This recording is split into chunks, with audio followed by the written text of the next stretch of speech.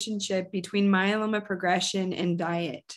We often get the question from precursor myeloma patients, what can I do to decrease my risk of myeloma progression? And while there are some speculations about how fitness or proper diet could possibly slow progression, Dr. Urvi Shah has made it her mission to study the relationship between diet and myeloma to find real answers for precursor patients anxious to do more. Dr. Shah is a faculty on the Myeloma Service Division of the Hematologic Malignancies at Memorial Sloan Kettering Cancer Center, and her research focuses on studying the role of diet, microbiome, and other lifestyle-related risk factors in plasma cell disorders, as well as identifying interventions to improve outcomes for these patients. She also studies immune therapies, including CAR T cell therapies for myeloma. Being a lymphoma survivor herself, she is passionate about helping patients make wise nutritional and lifestyle choices as they face a plasma cell disorder diagnosis, as well as raising awareness about healthy choices to prevent cancer. Dr. Shah, I'm so excited to have you join us and excited to hear your presentation. So the time is now yours. Awesome. Thank you so much, Audrey. And it's really a pleasure to be here again. Are you able to see my slides? Yes. Great. So I'm going to speak for about 35 to 40 minutes, and I'm really excited to speak to all of you about this topic, which is near and dear to my heart. So we're going to talk about studying the relationship between plasma cell disorders and nutrition.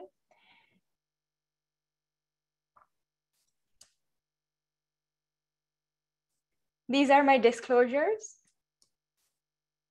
Before we talk about plasma cell disorders, I wanted to bring to your attention two studies around COVID that were done. And I think this question comes up for all patients with cancer or plasma cell disorders or anything with an immune related issue, where what can I do differently to reduce my odds of getting COVID and the severity of COVID?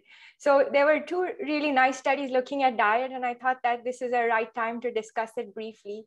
So this study looked at frontline health workers from 6 countries: France, Germany, Italy, Spain, UK, and the USA.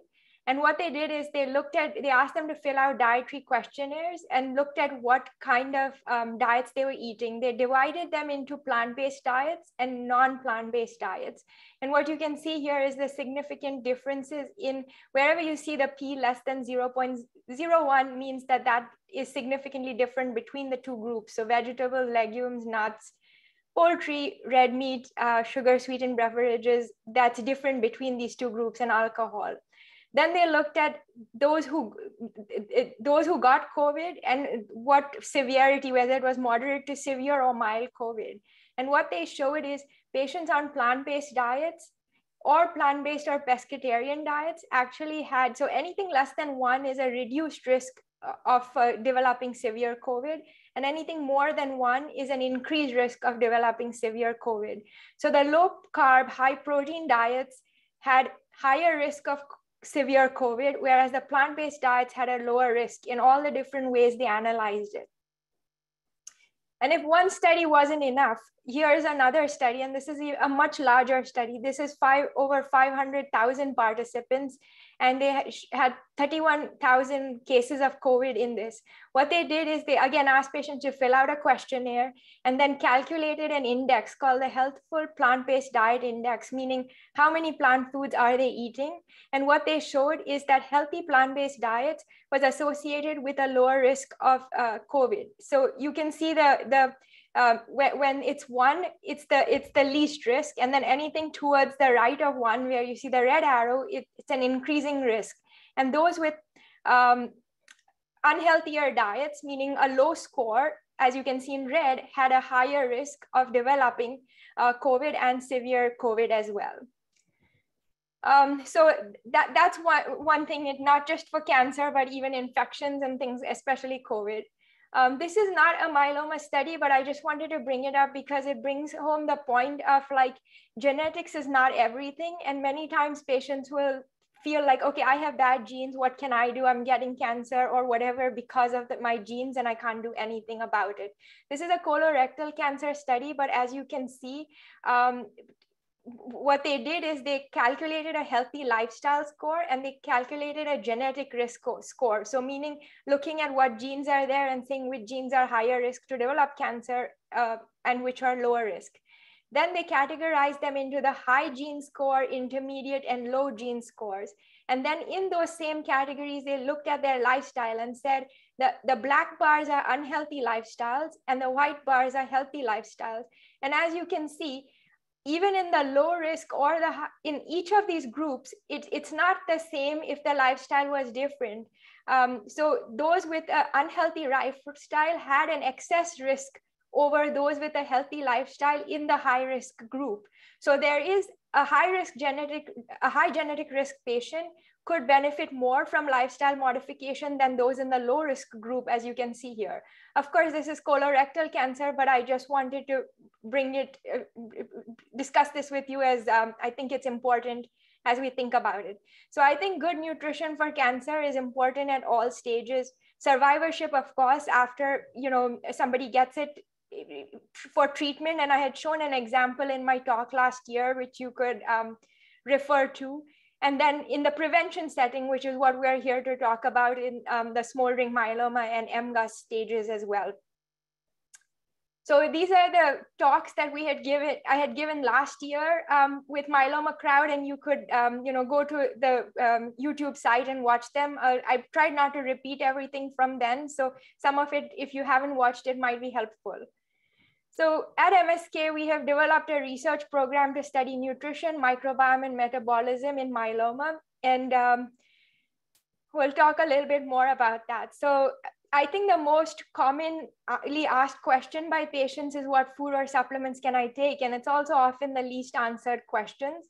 We'll talk briefly about obesity, diabetes, nutrition, and the microbiome. So I had mentioned this in my previous talk, but obesity increases the risk of MGUS. Once you have MGUS, obesity almost doubles the risk. So anything 1.9 to 2.6 is about 2 times more likely to progress to myeloma compared to somebody who has a normal BMI. Obesity is also increased risk to develop myeloma, increased risk for death once you have myeloma, and also myeloma with sustained BMI elevation compared to isolated elevated BMI. So if somebody's been obese for a long time versus if they're obese at any one time and then they go back to a normal weight. Also weight cycling, meaning gaining weight, losing weight, gaining weight, that's also not considered good and increases the risk. So as you can see, obesity is a known risk factor for myeloma. However, patients that unintentionally lose weight due to a myeloma diagnosis probably do worse, but that's because maybe their disease is overwhelming their body and they're losing weight from the disease. Obesity mechanisms, we published this last year where we looked at all the different mechanisms by which obesity might be leading to or increasing the risk for myeloma development. I won't go into the details, but there are different molecules in the blood and the bone marrow that might be affecting it, as well as hormones and insulin-like growth factor. The next topic is diabetes, and how does diabetes increase the risk of cancer? This is not as straightforward as obesity, and there's a little bit more confusion around this in the sense that is diabetes increasing the risk because it's a correlation that diabetes and cancer are happening in the same people because of the same risk factors? Or is it that the diabetes is happening first and then the cancer is a result of the diabetes? And I think that answer is not fully put to rest in myeloma, but nonetheless, it's important to know that patients who have diabetes have higher risk of developing it based on some studies. So these are 2 studies, one from Israel and one from Canada, showing that diabetes increases risk of overall cancer and myeloma, blood cancers. We looked at this in a Swedish population and published it last year, where we showed that diabetes increases risk of MGUS and myeloma within 6 months of diagnosis, but not after, meaning 6 months of diagnosis of diabetes and not long-term after. And so there may be some detection bias like I talked about in scenario 1. But we have to, this is just a study looking at associations and it doesn't prove causation. Diabetes was not associated in this study with the risk of progression of MGUS to myeloma, But in another study, metformin use for more than 4 years was associated with a reduced risk of progression from MGUS to myeloma. So there may be something around that, but I think studies need to look at it further. This is a study we did actually with the Myeloma Crowd and HealthTree Foundation. We surveyed patients through the Myeloma Crowd, and 421 patients responded. And we asked them, since their diagnosis, if they had questions around diet and nutrition. 82% said yes. 57% said their oncologist didn't really address it. 23% said they didn't address it despite asking. And then if a hematologist or oncologist gave them advice, the majority were 94% said they actually were able to follow them, or at least tried to follow them. The AICR or ACS guidelines, only a third of patients knew about them. And if they knew about them, about half of them tried to make changes to their diet. We then asked patients, are you interested in learning more about this? And you can see there's an overwhelming 90% interested in this. And we asked whether you would like your hematologist or oncologist to make recommendations, and many said they would, and they would be interested in changing their diet based on research available to date. So I think most patients are interested in this, and it's nice to see. This is the AICR guidelines, which if you haven't seen before, I encourage you to go to their website and take a look. This is general cancer prevention and survivorship guidelines, but it's very basic things showing you that food does matter, not just for myeloma, but even other cancer risks. We also asked the patients, did you make any changes since your diagnosis? And what we saw is actually patients make changes on their own. Maybe they read it online or they hear from somebody, but patients made healthier dietary changes that were statistically significant. And very few went from very unhealthy to even went from unhealthy to more unhealthy. Most patients actually moved in a positive direction post their diagnosis. So patients self-reported a significant increase in their consumption of plant-based foods and seafood, and reduction in their consumption of junk foods and red meats.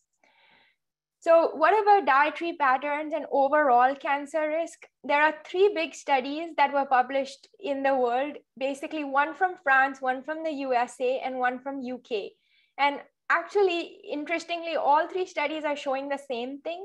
So the France study showed that higher plant-based dietary scores, meaning they calculated a score for every patient and said those who had higher scores had 15% lower risk of all cancers. The USA study from the Adventist Health Group showed that they didn't make a score, but they looked at vegans, vegetarians, non-vegetarians, and they showed that the vegans had 60% less cancer than non-vegetarians. The UK study looked at vegans, vegetarians, seafood eaters, and meat eaters, and showed that the vegans had 19% less cancer than meat eaters, and so did the vegetarians. There are 2 studies in myeloma, and I've discussed this more in detail in the prior talks, but just briefly to show you that the Nurses' Health study showed that pre-diagnosis dietary patterns, healthier patterns, meaning these patterns, are actually the Mediterranean, DASH, and Prudent are pretty much plant forward, meaning more plant-based diets. And then the Western diet or inflammatory diets are associated with a higher risk of myeloma death after diagnosis. And this is quite a significant change, in 15 to 24% lower myeloma deaths is quite significant. And the EPIC Oxford study had actually the same study that I discussed here, looked at myeloma, and they showed that the vegans and vegetarians had 77% less myeloma than meat eaters. Plant-based diets, for cancer, I showed you epidemiologic studies looking at the association, but there are 2 studies looking at this more just from the obesity and diabetes perspective. And these are randomized studies, so I wanted to show it to you, where patients who were obese were randomized half to the intervention group where they were given a plant-based diet, and then the other half is the control group where they continued on their own diet. And what you can see is at 6 months, there's a significant reduction. Again, a P less than 0.001 means it's significantly less BMI reduction at 6 months compared to the control, which had no change. Same thing with the hemoglobin A1C, which is a marker of diabetes, and also with the cholesterol, which is LDL cholesterol reduced. This is the same thing seen in both studies, so it's consistent. So we know that plant-based diets are feasible and effective weight loss strategies, but patients who are a normal BMI are not going to lose weight further if they're eating well on a plant-based diet. So this is good. It works for patients who have a high BMI, but not if you have a high BMI, normal BMI, it's not that you're going to just keep losing weight. 10 to 15% reduction in BMI at 6 months was seen in these studies. So how could a plant-based diet work? And I think there are multiple ways that it could, the high fiber in the diet, the plant chemicals, they're called phytochemicals, the changes in weight, insulin growth factor levels are lower in those eating plant-based diets. The butyrate levels, we'll talk more of that, and inflammation. All of this may lead to cancer reduction. So what are plant-based diets? And I think there are many varieties. You could think about it as being vegan. Vegan is somebody who has zero animal products. Usually people who identify as vegan are doing this for ethical and environmental reasons. Dietary factors are one of the largest drivers of global warming, and also for ethical reasons where they don't want to be eating animals. But it doesn't always have to be healthy. They can eat a lot of junk food. French fries are vegan, maybe cakes are vegan sometimes. So it depends. A vegetarian diet includes some animal products, and this is also often for ethical or religious reasons, maybe environmental. But there is eggs and dairy is allowed. And again, it doesn't have to be healthy, though it could be. A whole food plant-based diet is basically focusing on whole foods and less processed foods and more of a plant-based diet. This diet is minimal animal products, and this is mainly for health reasons where there's a focus on whole foods and mainly plants, and avoiding processed foods. So this is where a person can be vegan and unhealthy, or they can be vegan and healthy if they're following mainly a whole food plant-based diet. So I think it's important to be whole food plant-based, whatever you identify as, focusing on the majority of your calories coming from plant-based foods. Some of the reasons, we'll talk about the microbiome a little bit. And this study shows you, I had discussed this study previously in my talk also, but briefly I wanted to show it again, where these were only 9 individuals, 5 days each on a diet. They were given a heavy plant-based diet and a heavy animal-based diet, and they provided the meals for them. And what you see is patients on the plant-based diet had obviously an increased fiber intake compared to when they were on the animal-based diet, where there was very little fiber intake. Because fiber only comes from plant foods, and you'll never get fiber in any animal foods. And what they showed is changes in the stool metabolites. Metabolites are things that are made, factors or molecules made by the bacteria in the stool and the microbiome. And what they showed is the butyrate levels were higher in those on the plant-based diet, and so were the acetate levels. And so there are different molecules that are activated or synthesized by the bacteria based on the diet. And we do know that short chain fatty acids, these are short chain fatty acids, especially butyrate, is known to be an inhibitor of HDAC. HDAC is actually we have a drug in myeloma to treat called panabinostat. It's an HDAC inhibitor. Also, this pathway is known to be activated in myeloma. So we know that this inhibits these pathways and may be having anti-cancer and anti-inflammatory effects. This is also very important. And I think, understanding that even if you're eating a plant-based diet, you want to have diversity in the plant-based diet you eat and not eating the same thing every day. There are some people who might just like, their favorite vegetable or grain. We tend to do this in the world where everybody eats a lot of wheat and everyone might eat potatoes or broccoli, but then we forget that there are hundreds of other types of vegetables and fruits, and pushing yourself to go out of your comfort zone and picking something outside of that is good. So those that ate more than 30 plants and compared to those that ate less than 10 plants per week. So think about it for yourself and count on average what you do per week. And those who eat more plants, think about it as each plant is feeding different bacteria. So more plants you eat, you have a larger diversity or more types of bacteria in your stool and less antibiotic resistance. And also increase conjugated linoleic acid abundance, which is a polyunsaturated fatty acid. So that's a good fat. So these are other studies looking at microbiome in myeloma. And what you see is that healthy individuals develop some microbial imbalances in MGUS, and then further microbial imbalances in smoldering myeloma and in newly diagnosed myeloma.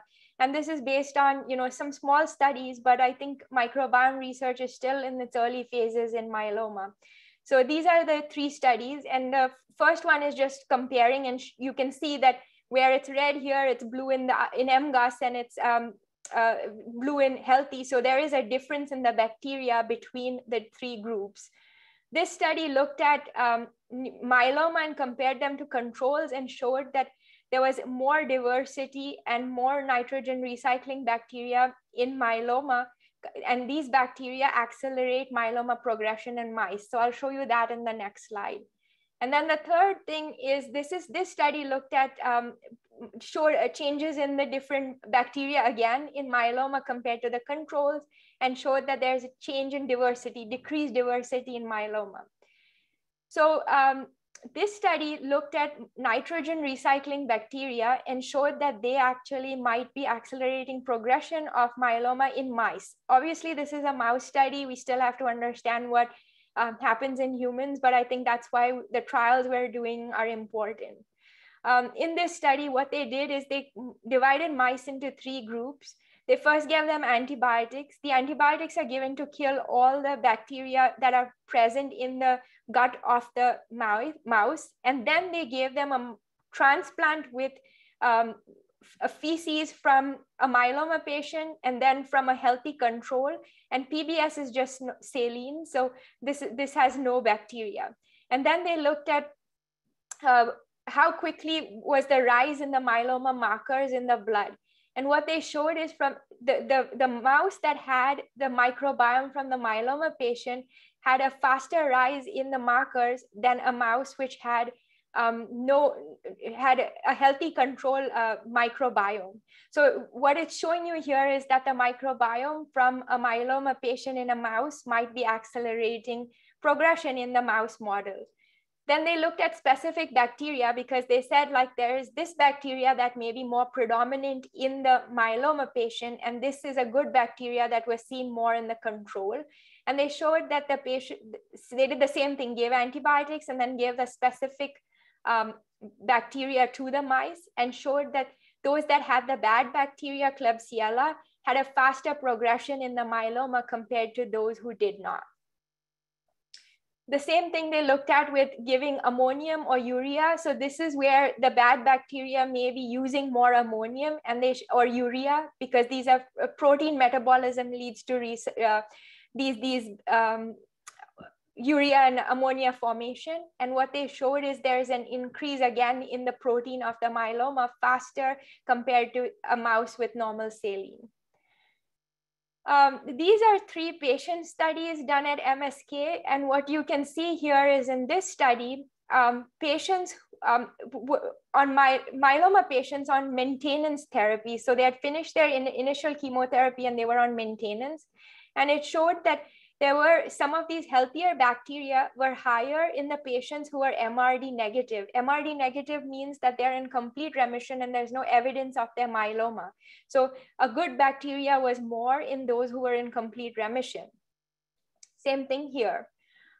This study looked at the good bacteria, the stool butyrate producers, and they showed that patients who had more of them lived longer than those who had less of them. And then this study looked at, this is not as relevant to myeloma, but this study is looking at if a patient had an allogeneic transplant, meaning cells from somebody else, not an autologous transplant, which is what we do mainly for myeloma. It showed that chronic graft versus host disease is a skin immune reaction when you have a transplant from another donor. And those who had higher butyrate levels had less of graft versus host disease. So their immune system was able to have less inflammation and less of these issues around a transplant. So the common theme in these 3 studies were the butyrate producers. This is a study that we recently did, and we presented the preliminary findings at the IMW meeting last year.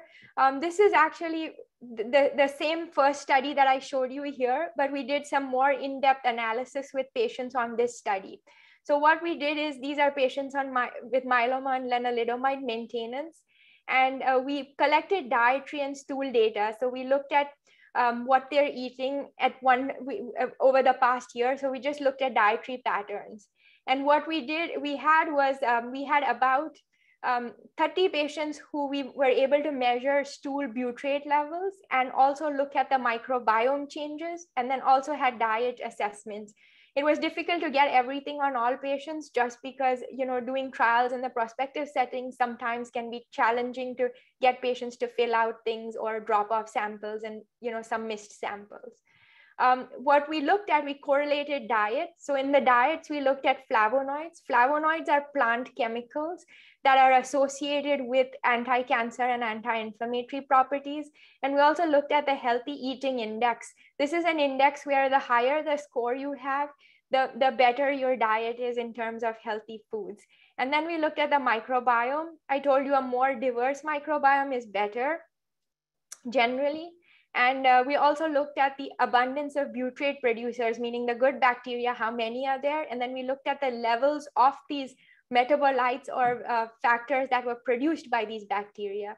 And then we looked at the outcomes, how many of the patients are staying in remission, and is there an association with these diet and microbiome changes.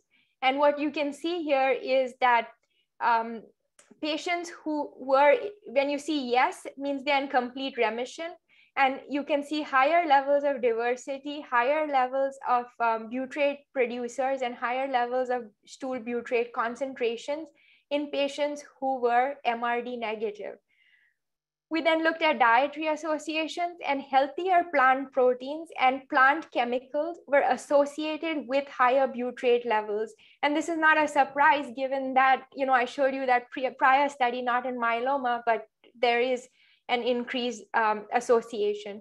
So dietary patterns with healthier plant proteins and more fiber lead to gut microbiome changes. And these may be the mechanisms by which they may lead to more myeloma control.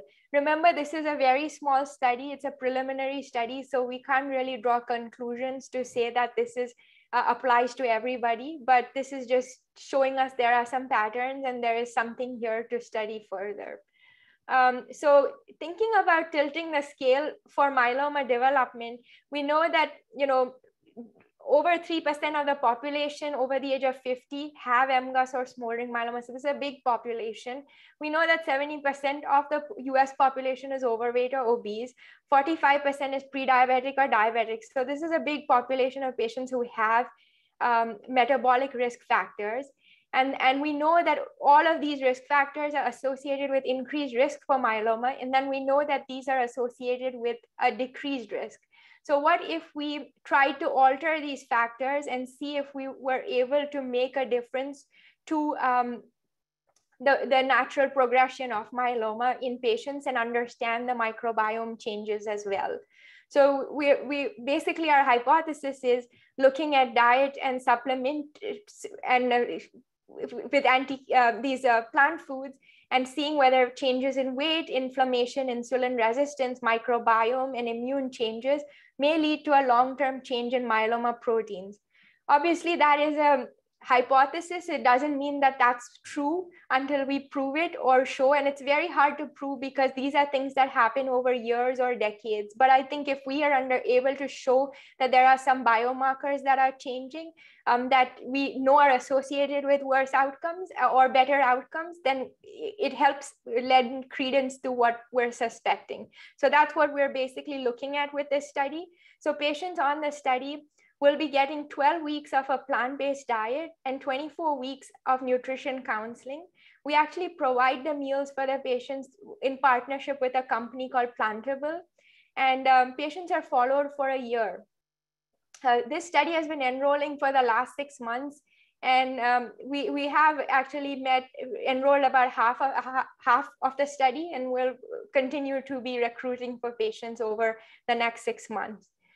These are the next 2 or 3 studies that are in development, and I wanted to share a little bit about them. So this study is going to happen through telehealth and through the HealthTree Foundation. This is a much less involved study. It's going to be just 2 weeks. Patients can be anywhere in the United States. And if you're interested with smoldering myeloma, we'd love to have you on the study. The study is not yet open. I think it's going to take about 6 more months to open, but it would be good to know if, patients, if you're interested in this study, you can let us know. And in this study, we're also going to understand the effect of supplements, because I think patients ask these questions, and we want to see microbiome changes to understand what supplements are doing to the microbiome, and is this moving it towards healthier or better outcomes. We have this study that's also going to open in the next 4 months. This study will be at MSK and probably 1 or 2 other partner sites. But these are, again, patients with MGUS or smoldering myeloma. This is a more involved study where patients would have 12 weeks, similar to the first study I showed you, where patients will have 12 weeks of the diet, 12 weeks of supplement or placebo, and every patient will get the diet eventually. At the next 12 weeks, eventually the second 2 arms will. And we'll be providing the diet, the supplements, and the placebo for the patients. So this study is also going to be enrolling soon. And if you're interested in a more involved study, but you might have to come in for a few visits, then this could be a study for you. We're also going to be looking at, like, now moving to the myeloma maintenance space. So I talked to you about 3 studies where we're looking at precursor myeloma, where it's smoldering myeloma or MGUS. But this is a study looking at patients that we actually have the maintenance study open, where patients after the chemotherapy are going on either lenalidomide or daratumumab maintenance. These are drugs for myeloma. And then we're going to offer 15 patients in each of these arms 12 weeks of the diet and see what happens while they're on a drug. So this study will also be open in the next few months. But if anybody's interested, they would have to first go on to the maintenance study. And then from the maintenance study, they would be able to consider opting into the dietary aspect of it. So the dietary part is completely patient driven. So if you're interested, if a patient's not interested, they'll go into the other arm, and this is not randomized. So if a patient wants the diet, they will get it on the study. So I just want to summarize a few points. I think it's important to focus on healthful nutrition habits and quality over quantity. I know a lot of people focus on calorie restriction and things like that, but I think it's more important to think about each food that you're eating and whether it is whole foods, unprocessed, and it's got a lot of plant foods in it. So some summaries around it: carbohydrates, whole unrefined carbohydrates actually are associated with less cancer. Carbs are not bad. It's just that you need the whole grains. Refined carbs are not good. The unprocessed, the sugary drinks, all that you want to reduce. Fiber is extremely important, and a lot of patients do not meet this 30 grams. And fiber only comes from plant foods, like I said before. Protein, there are studies looking at whether plant protein is better or animal protein, and they've shown less cancer and less mortality or death with plant protein. So favor plant sources of protein. That could be beans, tofu, tempeh, and reduce processed and red meats.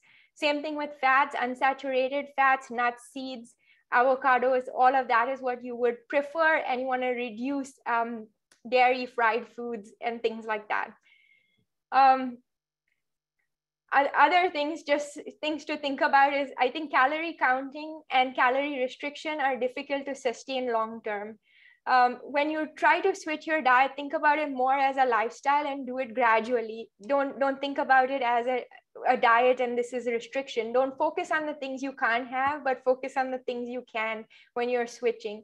And regular meal times is important. Ensuring adequate hydration, learning to read ingredient lists and nutrition labels can be helpful. And gradual changes are usually more sustainable. When patients just suddenly switch and then they suffer because they're like, I don't know what to eat, then they're hungry, and then they feel like this is not sustainable for them. So the main thing is you don't want to go hungry when you're eating. So you might have heard of something called the fiber gap. and if you haven't, the recommended daily intake for fiber is 30 grams. And only 67% of consumers 67% of consumers believe they meet their fiber needs. So most of you must think that you get enough fiber, but in reality, only 5% of you do. So it's a really small number in the United States who are getting their fiber, and fiber is your friend. So think about, this is another study where they looked at fiber-rich diets and fiber-free diets in a mouse model. And what they showed is that this pink layer is the mucus layer in the intestine. This is the gut or the colon lining. This is the intestine, and these are all the bacteria in the intestine. And this mucosa is the healthy mucosa, that a barrier that we need, this mucus layer barrier to protect our lining and prevent it. This lining tends to break down when there is no fiber, because the bacteria end up eating this mucus because they have nothing else to eat. Bacteria eat fiber in general. So it's important to feed your bacteria with fiber. Another concept I think is important is understanding calorie density instead of calorie counting. I think a lot of people focus on the calories, and with that, it's very difficult to sustain it because you're always focused on, oh, this is too many calories and I can't eat it. But if you look at this and you understand what calorie density is, these are all the same amount of calories, but fruits and vegetables will almost fill up your whole stomach with the same amount of 500 calories, whereas oil, just a few tablespoons are going to fill you up, and it's 500 calories and not fill you up. So if you just eat more fiber and plant foods, you will be full more and you will not feel hungry, and you will be able to eat. Another thing is reading ingredient lists. Not all bread is the same. So I just wanted to show an example here. Obviously, there are many more examples, but this English muffin, Thomas English muffins, market themselves as 100% whole wheat. But when you look at their ingredients, you will see that there is sugar, there's salt, there's a lot of other things in it, along with milk. It's not just a wheat bread. Whereas if you look at this bread, you see that there's nothing else other than just all the sprouted grains and yeast. And there's really, and the order in which ingredients are written is literally how much of the ingredients are. So the one that's first, the most of it is there, and then it goes down the list.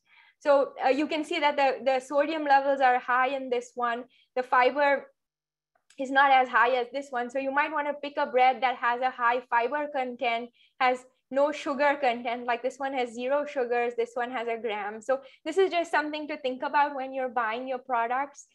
Same thing, this bread, probably not as healthy as this one, but still a very healthy option. If you look at the ingredient list, it's very clear that all of it is just whole wheat. It doesn't have to be organic. This bread does say that, but it doesn't have to be. I'm telling you more to focus on the whole. If you see wheat flour, it doesn't mean it's whole, but this means it's whole wheat flour. Another example, looking at yogurt and reading nutrition labels. So here you can see that these are all different yogurts, and I've just like compared them just for you to understand what I mean. So non-fat doesn't mean it's better because it has more sodium, more carbohydrates, more sugar. And if you look at the whole milk one, will have more cholesterol. So cholesterol only comes from animal foods. You will never find cholesterol in plant foods. So you can see that 2 plant-based yogurts have 0 cholesterol and the others have cholesterol. Sodium, so when they make non-fat yogurts and things like that, they have to still make it tasty, because otherwise when they take the fat out, they add sugar and salt. So it doesn't mean that non-fat is always healthy. So it's important to look and think about these things. So a few things I just want to conclude with. Obesity, we know, is a risk factor. Diabetes, we know, is associated with myeloma, though we don't know whether it's causative or correlative. We know that nutrition matters for COVID, for cancer, for myeloma. And we would also know that microbiome matters, but understanding how to manipulate and modulate it is something that's going to we're going to see more of it in the next few years. So with this, I'd like to thank all the sources of funding, my team at MSK and outside, the collaborators. And if you are interested in participating in trials, if you have ideas for us of research that we could do, would be glad to hear it, or any support you're interested in. So I think it's important to think about dietary habits. They affect comorbidities, they affect the microbiome, they affect your immunity, and may affect plasma cell disorder outcomes. So it's nice to keep your fridge full with a lot of options. So whenever you're hungry, you're not picking the fast food or ordering last minute, because you've planned ahead and you've thought of what you might want. And having a full fridge refrigerator is a good way to mitigate that. So with that, I'll end. And thank you so much, Dr. Shah. And now we will turn the time over to William to share his story. Hello, everyone. I'm Will Wright. I'm 71 years old. I've been diagnosed with smoldering myeloma, MGUS, for 5 years now.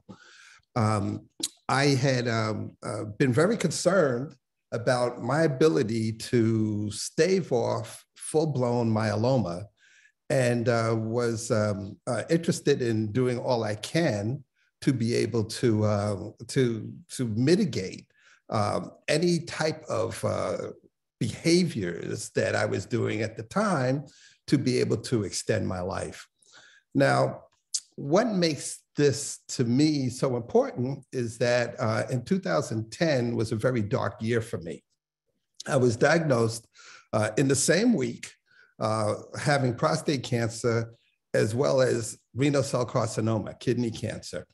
And the reason the way I found it, those diseases, was that it was July of that year. It was extremely hot. It was record heat. I traveled in from Long Island to Manhattan, where I work. And this particular day, I stepped off the Long Island Railroad and going up the stairs at Hunters Point Avenue. It's 3 flights of stairs, a very steep station. And at the top of the stairs, I fainted. And I normally didn't feel as though there was anything particularly wrong at the time.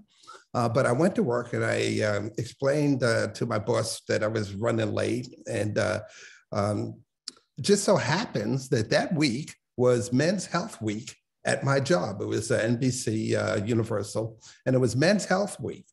And my boss said to me, you should go see if they can help you, because it just so happens that they have urologists and men's health experts on site at the time. And also NBC Universal has a clinic.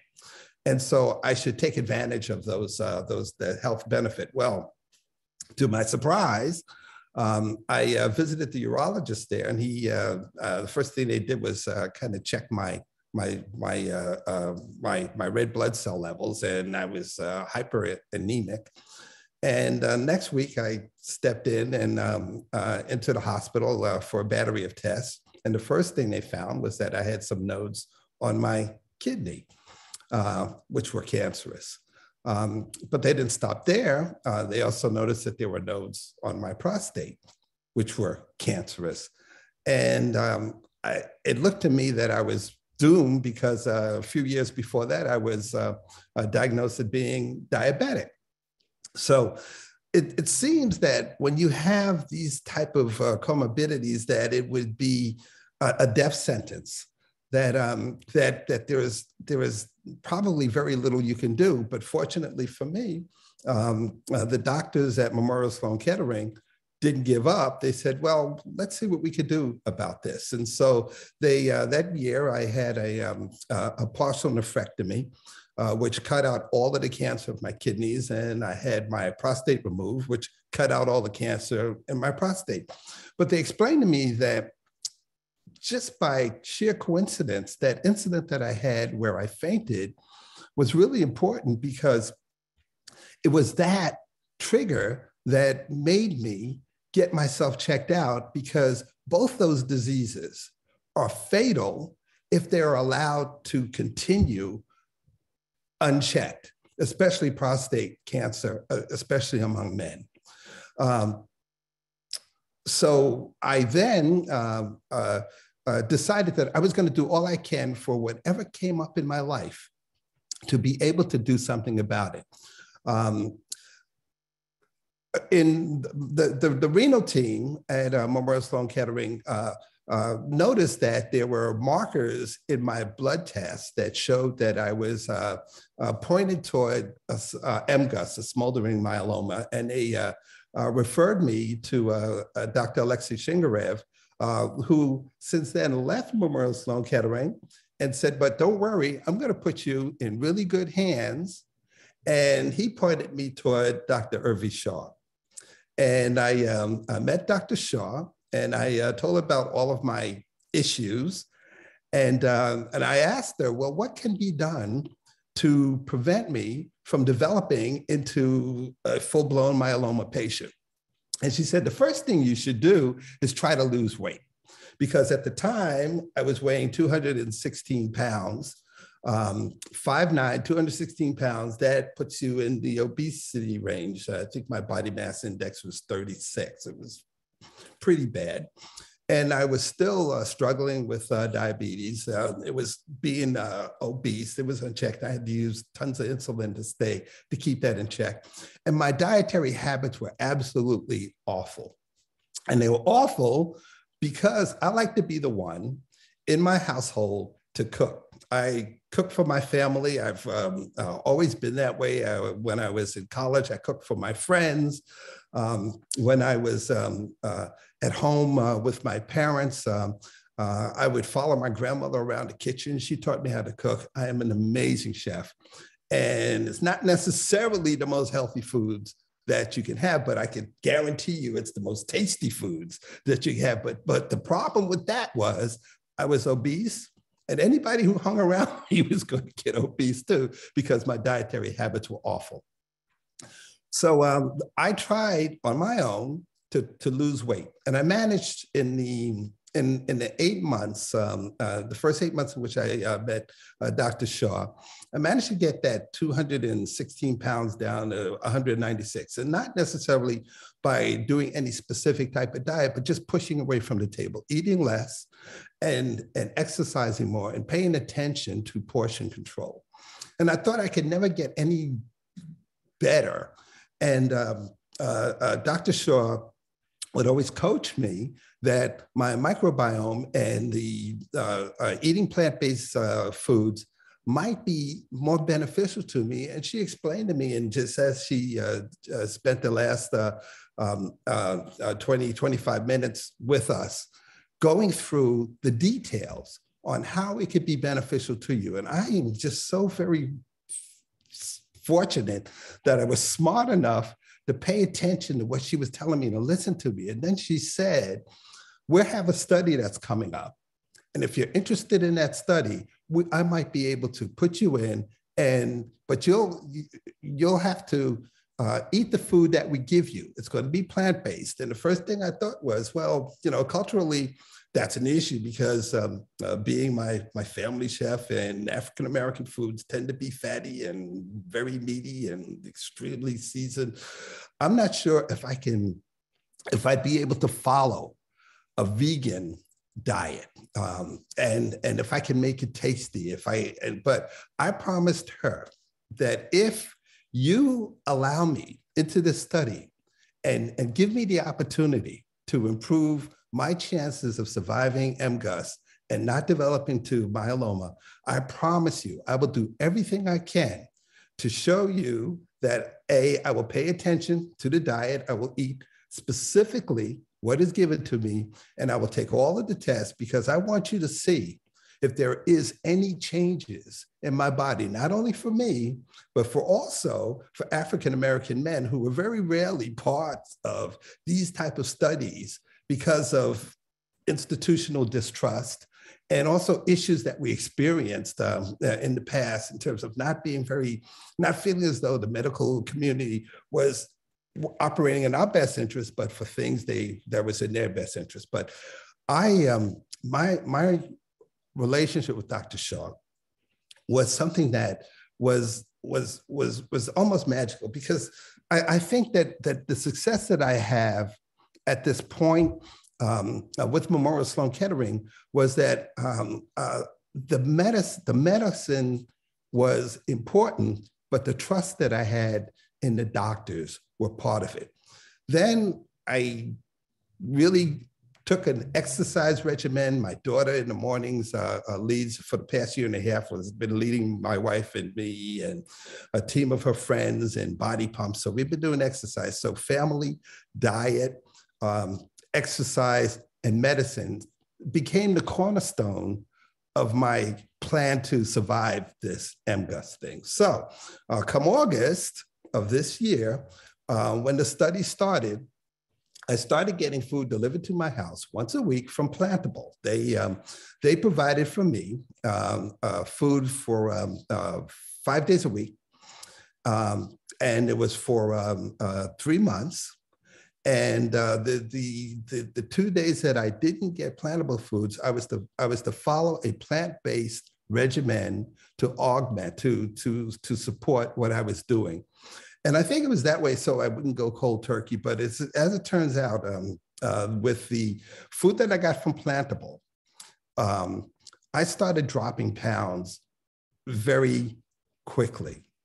And it wasn't because I was hungry. It wasn't because I was starving myself or because I was sick. It was because the impact of how Plantable viewed their dietary regimen was scientific. So I'm not a scientist. I play one from time to time when I was writing articles. But one thing I did notice in looking at Dr. Shah's presentation is that there are very specific markers, very specific chemical reactions that plant-based diets have for you. The way they react in you, the way they react in your gut, the way they supplement your body's immune system. And the food that was provided for me had the science behind it. So I recognized that if I really paid attention to this, that I would benefit greatly. And as it turns out, that in August of 2021, I weighed 196 pounds. And today I weigh 163 pounds. My body mass index is 24.1. So I'm officially no longer obese. And I was managed to, if you consider the fact that it was 53 pounds weight differential from the time I really started on this journey to now. And my energy level is through the roof in terms of my physical strength and my moods, my happiness, and my outlook for survival for the future.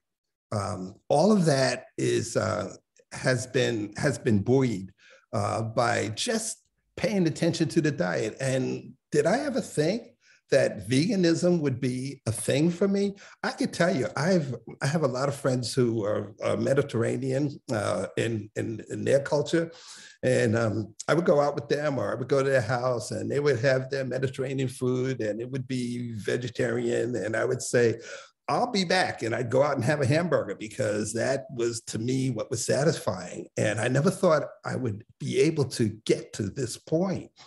But I found that with the creativity of what I know about how to prepare food, I look forward to preparing meals that are plant-based and relatively healthy.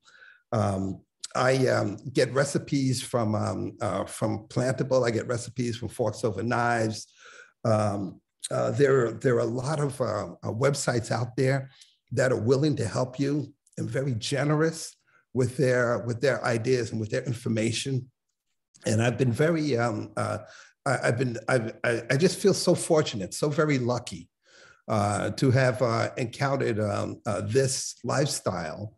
And I mention lifestyle because it is a change in lifestyle for me.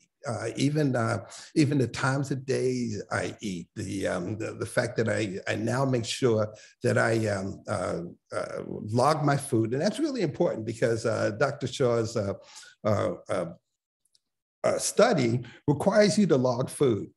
And the fun part was that I was logging food, and I went to Dr. Shah and I said, I don't mind logging the food, but there's not enough room on this paper for what I'm doing and how I'm doing it. So I'll just take a second and show you. I'm no longer in the intervention part.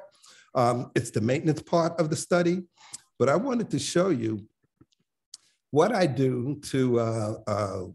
We'll also share about your diabetes experience. I think you didn't share about that. Oh, yes. Oh, well, before we get to that, then let me pop this. You can leave that. No, that's really important because I mentioned that I was diabetic and I took a lot of insulin prior to getting into the plant-based diet regimen. So you've been diabetic for over 10 years, right? For 15 years, for 15 years. I started off with metformin. I found that my diabetes was so out of control that pills were not working for me. So I went to injectables. You're on insulin. Levemir and Novolog. Levemir to kind of get me through the day, and Novolog for whenever I spiked. Yeah. And I would literally chase my my highs and lows, and it was more like a cat and mouse game. And then to keep my kidneys and my internal organs in check, I first started off using Byetta. That stopped working. So then I was moved to Victoza, and now I'm on Trulicity. But the point is, I have not used a shot of insulin since August. Not a single shot of insulin. And the interesting thing, I could even show you some interesting things about that. Let me do this. I will first show you my log. Okay. Well, we're talking diabetes, right? So let me. This is I use Clarity to kind of keep me whole in terms of where I'm at. And at this very moment, my blood glucose is 125, but you could see this is my range today, which is really interesting because this is 180 to 70. This is where I'm supposed to be and stay in that range. And you could see it's pretty steady. It's very remarkable. I wanted to add one thing, Will. Plant-based diets you would think about as high carbohydrate diets because it's low protein, low fat, and despite being high in carbohydrates, your sugars are within the normal range. So complex carbohydrates aren't really bad if you're diabetic, if you're following like a whole food plant-based diet. So I just wanted to bring that out too. Yeah, and also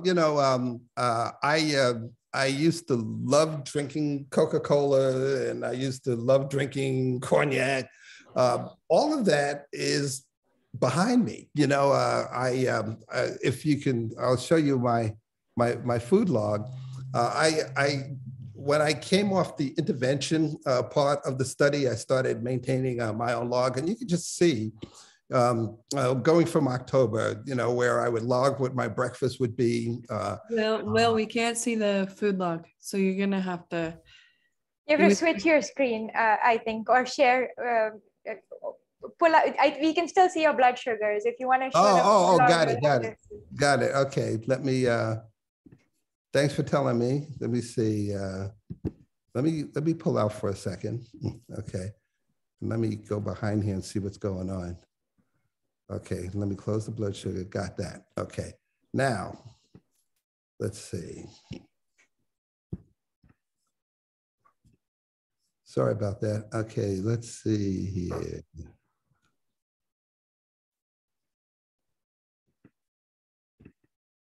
Do you see it now? Yes. Okay, good. All right. So I put together, one of the things that was really important when I was, I'm retired now. I've been retired for over a year and a half. But when I was working, one of the things that we felt was really important in my line of work were metrics. That in order for you to make a change, to see how you're doing, what the output is of your productivity, is to log it. And I felt that the most important thing to keep me on track with my diet was to log my food. And if you log your food, you get a sense of where you're going and where you're at. For instance, back in October 16th, and I'll just go from the top all the way to the bottom very quickly. On this day, I weighed 168.6 pounds. My blood sugar was 103 on that day. That was my average.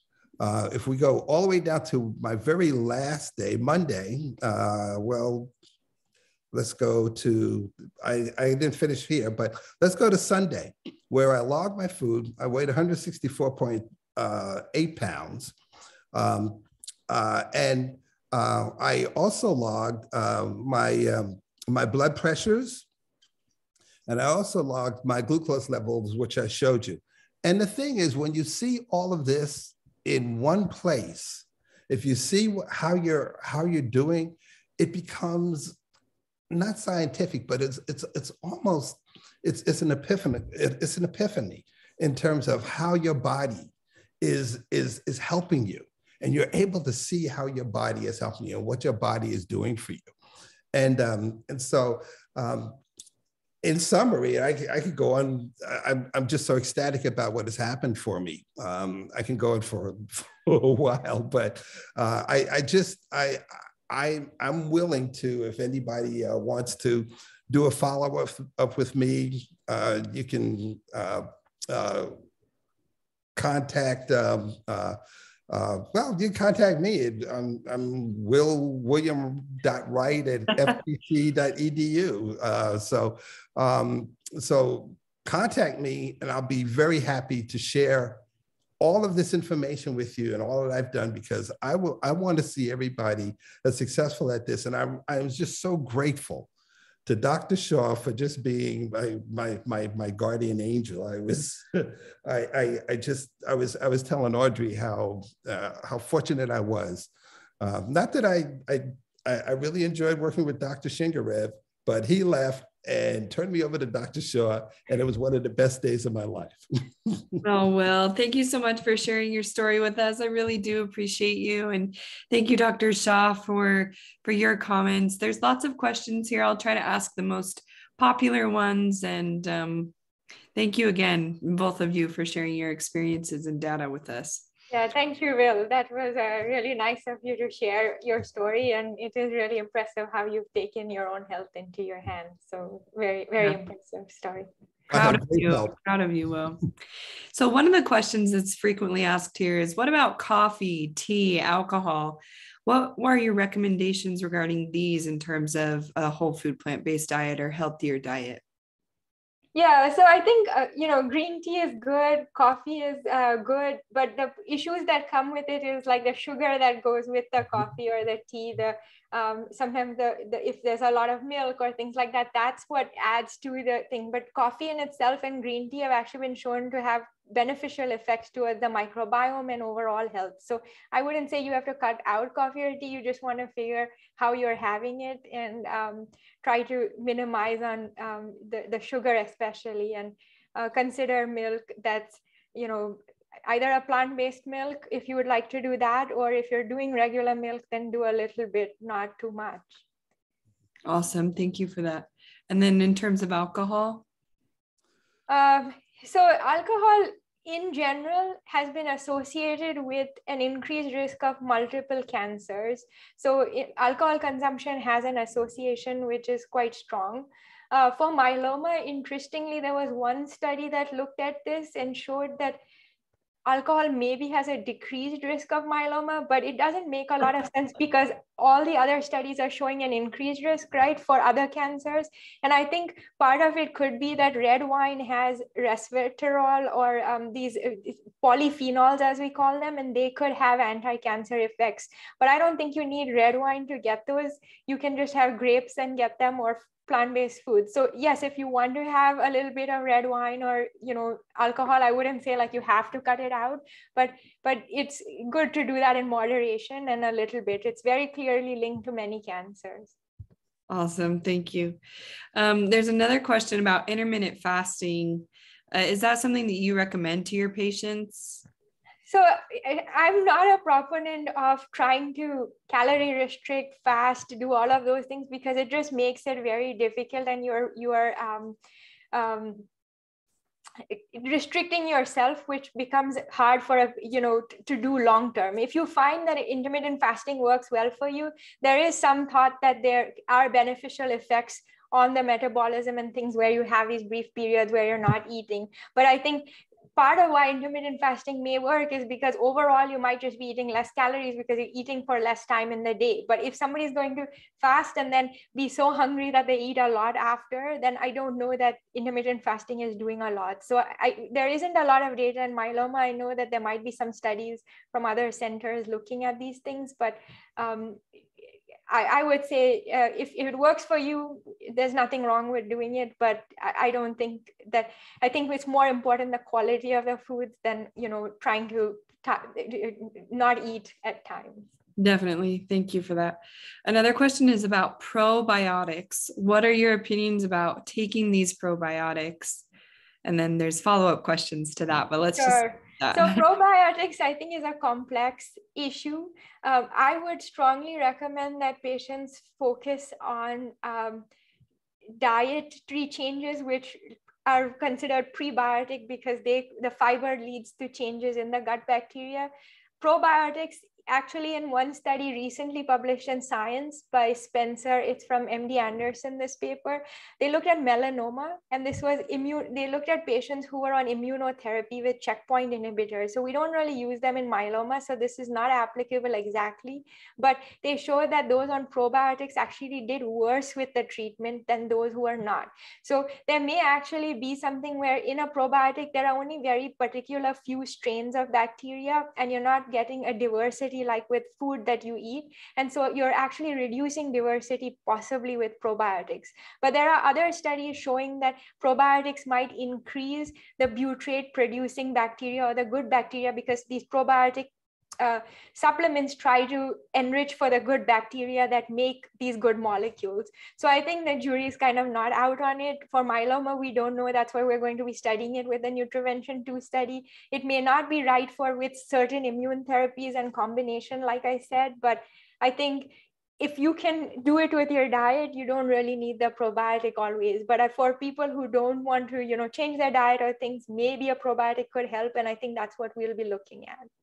Thank you. Is there any vitamins that you recommend to your patients that they take consistently? You can go back to the previous talks also, but vitamin D is one that I specifically recommend if it's less than 30. So I would like to see a vitamin D level over 30 for most patients if possible, or supplement. And then I'd say on plant-based diets, B12 is important to take once a week. And the reason for that is that B12 actually doesn't come from animal sources. It comes from actually the soil microbes. So if you eat dirt or soil, you will get B12, but we live in a very clean world. So we don't, even if we eat greens, we eat them triple washed and we're not eating the soil with it. And because of that, a plant-based diet is not getting enough B12, but animal-based diets get the B12 little bit better than plant-based, not completely, but the way they get it is because in animal agriculture, the animals are injected with B12, or they are eating the dirt and then you're eating the animals. So you get some B12 through that, but it's not like meat inherently has B12 in it. Yeah. In terms of other supplements, since we're on the subject, do collagen peptide supplements pose as a danger for people with plasma cell disorders? There's no data, so I can't really say, but again, collagen, it's hard to know whether like the high protein or like whether collagen might be affecting the microbiome. I think these are things we need to study and understand. No, that's great to know where we have to work on and what we know so far. I have several people wondering how they can either subscribe or register, or what is that word that I'm forgetting? Join the study that is currently open, or join the studies that are to come? So the studies that are currently open, like the Nutrivention pilot study, you can just reach out to me. There is if you go to the clinicaltrials.gov, you will find a contact details there for the study, or you could even reach out to Audrey or something, or me, and then directly we can reach out to you with information about the study. For the other studies, the Nutrivention 2, we don't, it's not yet open, and probably in 6 months it will be. But I'm wondering if Audrey, like the myeloma crowd, could create a way that y'all are starting to collect a list of names for the Nutrivention 2, because this is going to be through HealthTree. And if we are able to collect this list, then when the study opens, we can send out email to all the patients who are interested. So definitely, that could be something we could do through HealthTree, maybe a form they fill out or something, and you get their contact details. Definitely. I see lots of questions here about turmeric or curcumin, and I just want you guys to know that next month in our nutrition and wellness for myeloma chapter, we're going to be having somebody come and speak about supplements in general and how it affects cancers, so specifically precursor myeloma condition. This is Dr. Terry. She's actually done some of the curcumin studies in myeloma. In brief, there is very little data around this, and curcumin has been shown to have positive effects on the microbiome and things like that. So there may be a benefit, but it's not going to be a quick benefit, and it may be a long-term, and it may be in some populations. And that's part of the reason why we're studying it in the Nutrivention 2 and 3 study, because it's expensive to take these supplements. And we want to really understand, what is it doing to the microbiome? Is it helping patients? So if you're interested in doing the study, let us know. Awesome. Is there a difference between organic and non-organic? Go back to my talk from last year. I discussed that and bring up 2-3 studies around it. In brief, I would say it's better to eat non-organic plant foods than not eat them at all. And there may be some studies have shown no difference, and maybe some studies might show a slight improvement, but that may be because people who eat organic might just be choosing a healthier lifestyle. So we don't really know. And I would say it's better to eat plants than not eat plants, even if they're organic. And I've gone over some numbers and studies in that previous talk. Yeah, and she's mentioned those previous talks. There's 2 talks, like she talked about in the beginning, that she had previously given last year, and we will send recordings of those sessions out in the follow-up email that will include this recording as well to your emails to everybody who registered. So if you're wondering what we're talking about, you will have access to those recordings. There was a question about the metformin dosage in the study. That study was looking at just patients who are already on it in a large population study, so it wasn't looking at the dosage. But there is a study looking at metformin that's from the Dana-Farber Cancer Institute. Dr. Catherine Maranak is running that one. So if you're interested in taking part in a MGUS Smoldering metformin study, you could reach out to their team. Awesome. Thank you.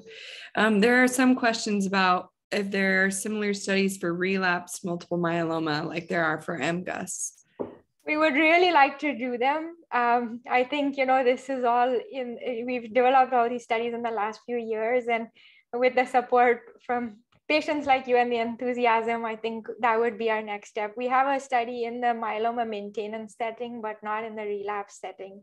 And I think once we gather a little bit of data in this, we could start doing more studies around it. But I definitely think we'd like to do that. And keep asking the questions, keep attending events like this. The more interest that we can show in this subject is going to get us more funding, is going to get us more clinical trials, is going to get us more answers. So keep doing what you're doing. I know it's frustrating not to have the answers you want, but this is where we start, and this is how we make changes. My son's trying to get into the room. So a couple other good questions just as we finish up here. One of the attendees is wondering, their bone doctor is recommending yogurt and cheese for the calcium, But if they're plant-based, how can they get enough calcium? This is a common question, so I'd love for you to answer it. So, if you just Google like calcium rich plant foods, I think kale is one of them, and things you can find a lot of them. I think another important thing is just make sure your vitamin D levels are good, because to get calcium from the food, you need to have good vitamin D, because that's what helps absorb it. And if you have low vitamin D, as much calcium as you eat, you're not going to really absorb the calcium from the foods. So I think those are some of the things. And then even fortified milks like soy milk and things, a lot of them are fortified the same way as and have similar calcium content. Beans have calcium, there's a lot. So if you eat a really good whole food plant-based diet and think about a few calcium sources that you like by just Googling what are calcium plant-based sources and making sure you eat them regularly, making sure your vitamin D levels are good, I think overall you'll be fine. If you feel like you really need more, then a supplement could be okay as well, I think. Okay, awesome. Is the maintenance trial open right now, Dr. Shah? It will be the trial for the drugs is open, and the patients will go on the nutrition part of the study at 1 year on the trial for the maintenance. It is open, and if you go on the study when you're like close, you have to be within 6 months of completing your chemotherapy or transplant or whatever it is. And once you go on the study, the nutrition part will start at 12 months of being on the study. So we're not doing it immediately as soon as you start on the study, but within the first year. So yes, if you're interested, you could join the study now, and then it will be open in 12 months, and then you would be able to go, it'll be open in a few months, but you'll be able to go on it within the year. Okay, and I'll make sure that that's clear in our follow-up email, that they can reach out to us if they're interested in any of those studies. A couple more questions. Are vegan meats like Impossible Burgers, vegan sausage, etc., super processed or healthy? So they are very processed, but I would use them as an occasional when you're craving something or missing it, or use it as a way to transition, when somebody's never eaten beans or soy or tofu and they're like, I don't like this, then maybe sometimes an occasional thing could be, these are good transition things. There was a study called the swap meat study. And I think, again, I spoke about this in one of our last talks, but the swap meat study compared eating basically all animal foods and then the plant-based version of those animal foods like chicken, and then plant-based chicken, meat, and a hamburger, Impossible Burger. And what they showed is the Beyond Meat burger. And they showed that because even though these are plant-based foods, they have some fiber, because they're plant-based meats, they have some fiber in them. So there was actually a cholesterol improvement and things, not as much as if you eat beans, but there was a little bit with that compared to eating the fully animal-based foods. What we don't know about it is obviously these are processed foods. So all the other chemicals or things that in the long term may affect it. So I think it shouldn't be your staple diet, but if there's an occasional time somebody is really craving it or missing it, I don't think there's anything wrong with it. Awesome. And what has your experience been with those kind of foods, William? Well, as Dr. Shah said, there are times when I do miss a hamburger, so I will do an Impossible Burger. But I've grown accustomed to really want just plants, And a black bean burger or something. The Impossible. Also, one thing, the issue is that they have a lot of sodium in them sometimes. So you have to watch out for that if, hypertension or things or heart failure is an issue. Yeah. Okay, awesome. And then somebody asked about fiber should we take a fiber supplement to get to 30 grams? I think, like I said, again, those are shortcuts, probiotics, fiber, everything by taking a supplement. But a fiber supplement is, again, not the variety that your microbiome needs. It's, again, going to be one type of fiber. So I don't think it's the same thing, but, it's better probably than not doing anything. Okay, awesome. And same with iron supplement. What's your opinion on that? I would only take it if you're iron deficient, otherwise you don't need it. And a lot of people who are anemic and not iron deficient end up taking iron supplements, and they shouldn't be, because iron overload is also a problem and too much iron is not good. So only take it if you're iron deficient, otherwise there's no need for it. Okay, a couple of quick questions. Are egg whites and whole eggs, do they have the same health profile? Whole eggs have a lot of cholesterol. They have choline, and it's the yellow part of it has, the white has a little more protein. So there is a difference significant in terms of the nutrition value of a whole egg compared to this thing. But cholesterol from eggs is quite a bit, or there is going to be if you are eating the yellow of it. So I would say that, yeah, occasional eggs are fine, but I wouldn't make that a daily staple. There is no study has shown that eggs reduce cancer or reduce, but they've shown maybe slight increase in sub studies, maybe no difference. But if you're actually looking at foods that reduce risk, then the eggs don't fall into that. What were you going to say, William? Well, yeah. I was going to ask Dr. Shah, I really missed eggs, and then I discovered something called Just Egg, which is mung beans, I believe. Yes. And it comes in two forms. It's frozen, and it's a patty, and it's easy to cook. And then it comes in a liquid. The key is cook it low and slow, but it is so close to eggs that it's become my go-to breakfast. I make it sometimes too, and I rarely want to, have the scrambled egg or something, but I don't miss it that much, so I don't. But my husband does, so I make it more because of him. That's awesome. Let's finish with this question. Actually, okay, sorry, 2 more questions. Barbara's wondering with celiac disease how she can get enough fiber.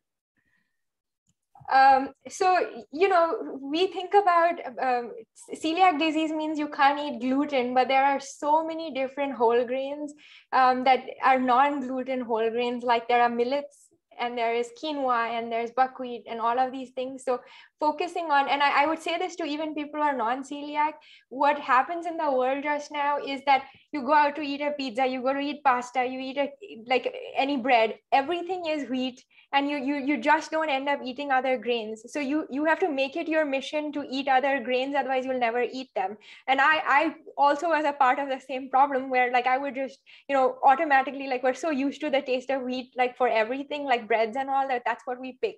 But now like I actually actively seek out different grains, and I'll say like this week, and rice is the other one. We constantly eat rice with everything, white rice and wheat. Those are the 2 things everybody eats. But I actually will make millets sometimes, or quinoa sometimes, or buckwheat, or different things to eat with the lentils that I make or something, so that I'm not eating rice every single day or eating wheat. So it's good to switch it up, like I said already. And I think if you're celiac, then you just don't have the wheat, but there's so many other whole grains if you look them up. Awesome. Thank you.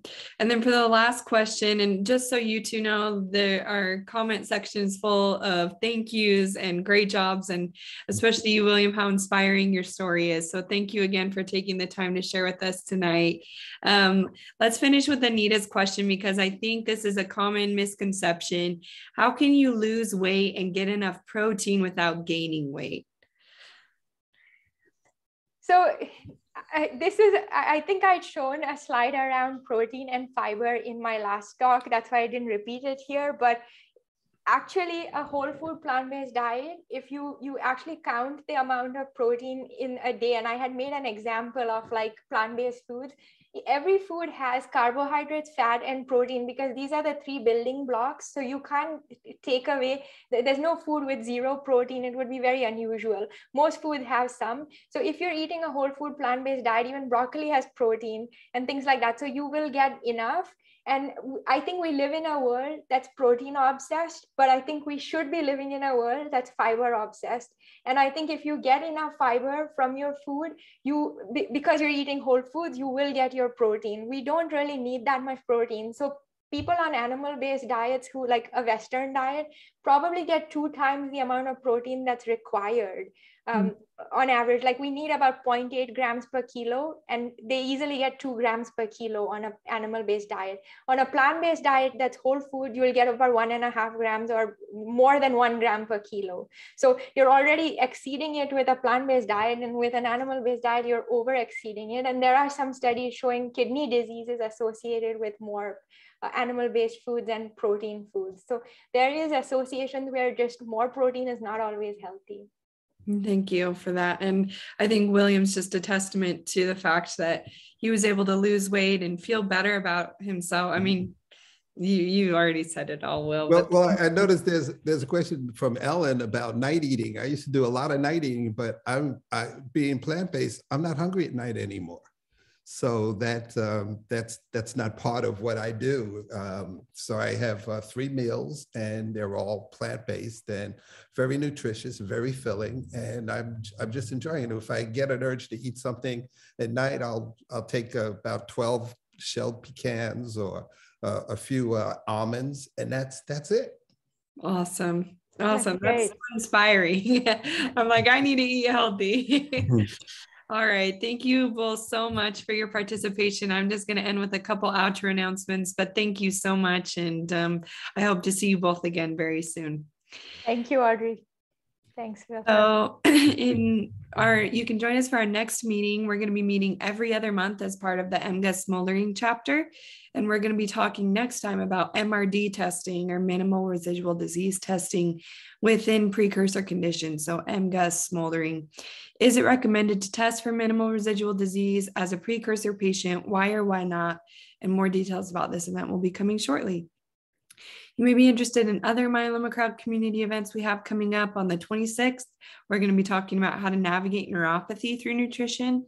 On the 27th, we're going to be hosting our African American myeloma community chapter. We're going to be talking about fitness tips for your winter exercise reboot with fitness expert Vanya. And then the 1st is going to be our budgeting workshop, and we're going to be talking about how to pay for the costs of cancer through budgeting, getting our financial affairs in order. The link to sign up for any of those events, excuse me, and even more events that I haven't mentioned is found at the bottom of the slide and will be sent out in the follow-up email, along with the different recordings and resources that we've mentioned today. And feel free to reach out to me. I see some people asking about Dr. Shah's contact info, Will's contact info. I'll be the middleman for them. When we send out our email, respond to me saying, hey, I want to be in contact with them, and I can make that connection for you. Once again, a thank you to our sponsors, Bristol Myers Squibb, Takeda Oncology, Karyopharm Therapeutics, Adaptive Biotechnologies, Janssen Oncology, AbbVie, Sanofi, Amgen Oncology, and Genentech. Thank you to each of you for spending the night, some of your night with us, or day, depending on where you're located. And we're just really appreciative of the information that was shared here. We appreciate you. Hope that you have a great rest of your night. And thank you all so much. Take care.